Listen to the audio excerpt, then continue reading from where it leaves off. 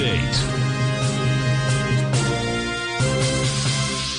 Good morning, folks. Steve Rhodes coming to you live from the shores of sunny Delray Beach, Florida. This is your 11 a.m. update. We've got a mixed bag. The mixed bag goes like this. Dow's off 82, S&P's down 3, NASDAQ 100 up 54, Russell's down 24. That's about 1.5% move. Semis are up 1 3/10. That's a 46-point move.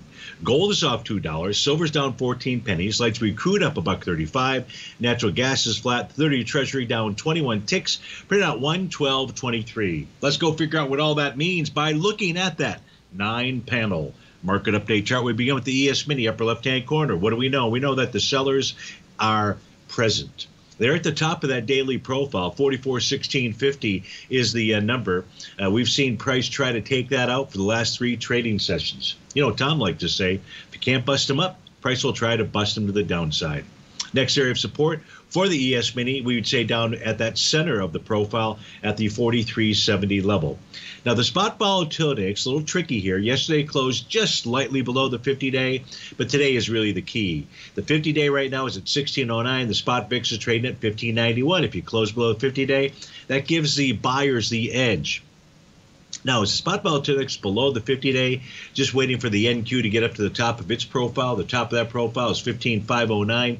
The actual high for the day so far is 15,461. If you take a look at the U.S. dollar index, we're going to spend more time taking a look at this during the Trader's Edge show, but this has found support now. There's a new profile. It is attempting to form. We will not have confirmation on that until this evening, but we have the data. And that data shows support at 105.46, the center at 105.81, and it closed above 105.81. And we're trading right now at 106.09. A close above that is going to suggest move up to 106.874, or that Rhodes Momentum Indicator top at 107.05. If we see that, we're likely to see metals and equity markets pull back. We'll take a further look at that during the Trader's Edge show.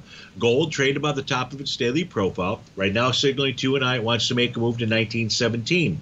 Silver has been above the top of its daily profile for only one day. Right now it's trading back below that, which is at 2203. It closed below that.